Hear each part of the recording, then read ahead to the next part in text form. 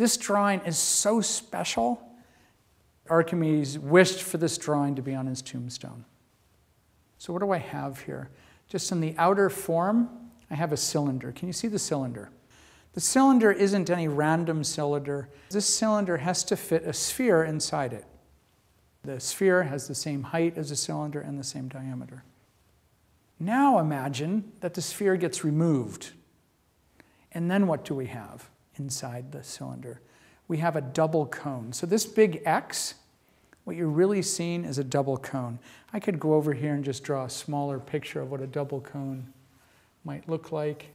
The floor of the cone is exactly the same as the floor of the cylinder, and the top of this double cone is the same as well.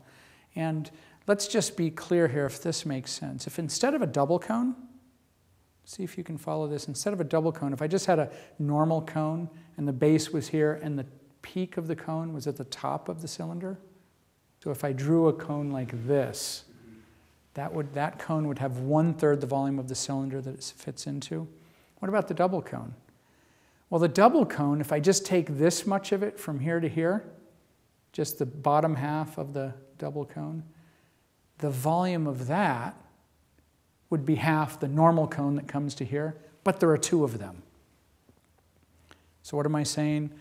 The volume of the double cone is exactly equal to 1/3 the volume of the cylinder.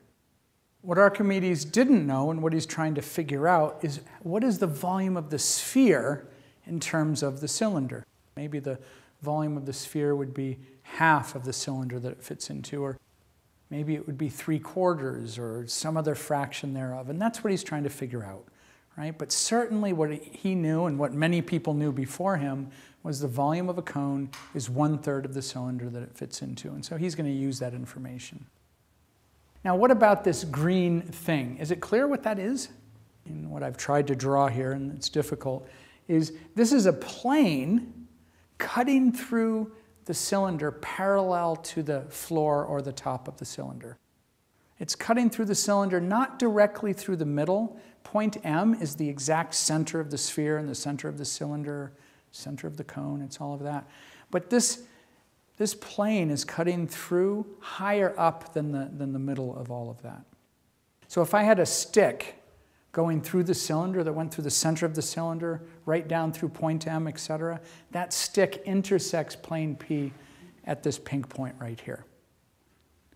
And now what I'm going to do is I'm going to imagine when that plane cuts through, it cuts through everything. It's cutting through in creating circles. In fact, 3 circles. One of the circles that it creates is the circle of the cylinder itself.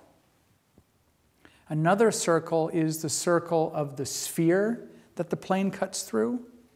Right? Can you picture this? If I take a ball and I cut a plane through it, and I'm not going through the center of the ball, and I go like close to the top even, right? And I slice it off like that, and I look what's left there, I'm going to have a circular cut through it, right? And it would be the same with the cone. If I cut at an angle with the cone, by the way, I'd get an ellipse, but I'm not doing that. It's horizontal, so I'm going to get 3 circles. And now, my second attempt at doing something really scary today, I am going to draw the 3 circles, which in the drawing actually appear as ellipses. Does that make sense? They will be circular cuts that the plane creates, but when I draw it, just like this is supposed to be a circular top, but because my view is just raised up a little bit, they appear as ellipses. It's in perspective.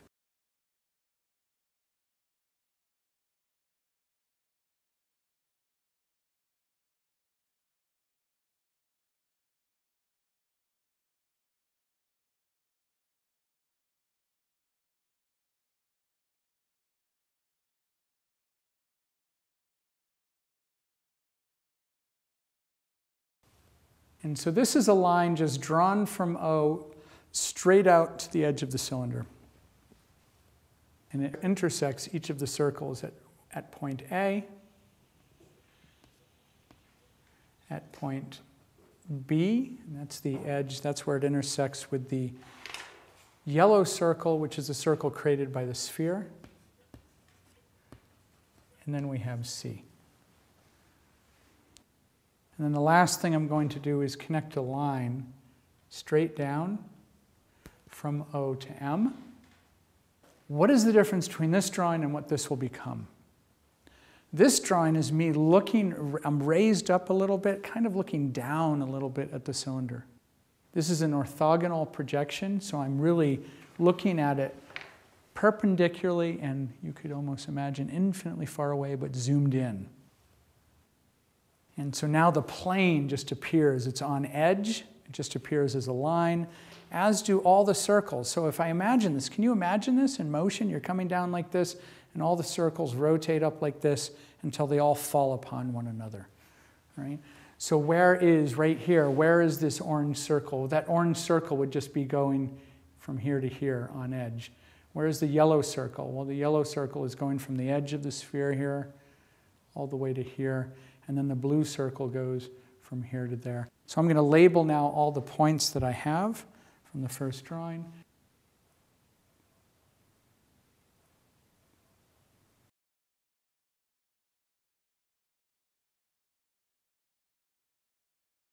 R1 is the radius of the circle that was created when the plane cut through the cone. R2 is the radius of the circle that was created when the plane cut through the sphere. R3 is the radius of the circle created when the plane cut through the cylinder. What is R1 equal to? Well, it's OA. What's the radius of the sphere? It's OB. Again, the radius of the circle, the cross-sectional circle created when the plane cut through the sphere. The cylinder's circle is OC. What is MB equal to? Well, MB is the radius of the whole sphere. So MB is the radius of the whole original sphere. And if I imagine it like a windshield wiper coming down, it's also the radius of the cylinder. And in particular, it's the radius of the blue circle. Because wherever the plane cuts through the cylinder, the blue circle is not going to change. It's that size. It's the size of the top and the bottom of the cylinder as well. So what did I just say? MB is also equal to the radius of the blue circle. What else do we see that's going to be helpful? What about this? What is OM equal to? What is that equal to? Well, that's equal to OA. Why? Because this is a square, right? Because the height, this is the outline of the cylinder seen from the side. Right? And the diameter is equal to the height. And if that's true, then we know this is going to be a 45, 45, 90 triangle. Therefore, this side has to be equal to this. So OM is also equal to OA. And now we can put all of this together. Why? Because guess what I know? Here's a right triangle. So we have triangle OMB is right. It's a right triangle. And if it's a right triangle, what do we know? We can then use the Pythagorean theorem. And that's what I will do now with that.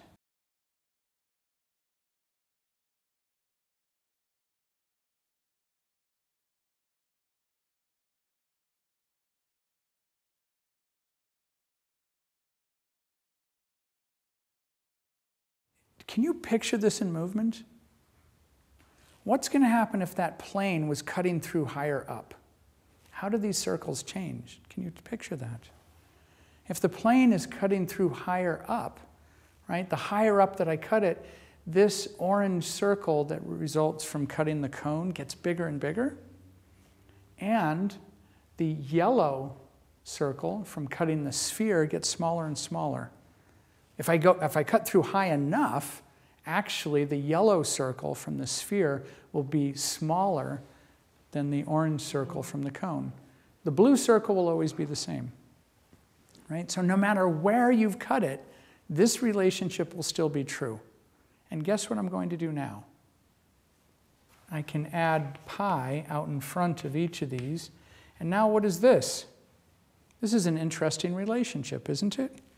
It turns out that the blue circle, the area, isn't that the formula for the area of the blue circle?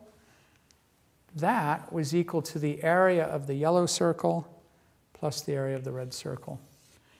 Interesting, no matter where I'm cutting it, the area of the red circle plus the area of the yellow circle will equal the area of the blue circle, no matter where. Now that was nice. And Archimedes does take these steps of using some calculus concepts. In fact, some people would say he took the first steps of calculus. And so he's saying now that what I'm going to do is I'm going to imagine that the cone has now been sliced into these infinitely many, infinitely thin slices. Can you see it? So the bottom slicing of the cone is a disc this big, and above that's another one a little bit smaller. And so the cone ends up being a stack of increasingly small discs, circular discs, smaller and smaller and smaller, and now they start getting bigger. The sphere also is a collection of these discs. Wherever you are at a given slicing, at a given cross-section, it's always going to be true, just like the circles, the area of the red circle plus the area of the yellow equals the area of the blue. It's also going to be true if you do it three-dimensionally. And so in the end, through that logic that I just summarized, not in all the details perhaps I could have or should have done, he says this: the volume of the cylinder is going to equal the volume of the sphere plus volume of the cone. And if we consider the cylinder to be the whole, how much is the cone of the whole? Well, we know that the cone is 1/3 of the whole. And if the volume of the whole cylinder is equal to the cone plus the sphere, what must the sphere be? 2/3 of the cylinder. So in the end, the ratio, triple ratio of the cone to the sphere to the cylinder is 1 to 2 to 3. So what does this tell us with the triple ratio? Well, if I just want to consider, as we knew before, the cone to the cylinder is going to be 1 to 3. We already knew that. What about the sphere to the cone? Well, the sphere to the cone is 1 to 2. So interestingly, the sphere was exactly twice as big as the cone. And really, perhaps most importantly, what's the relationship of the sphere to the cylinder? It's 2/3, which again says that the volume of a sphere that fits inside of a cylinder is going to be such that the sphere is 2/3 as much as the cylinder. And there we are.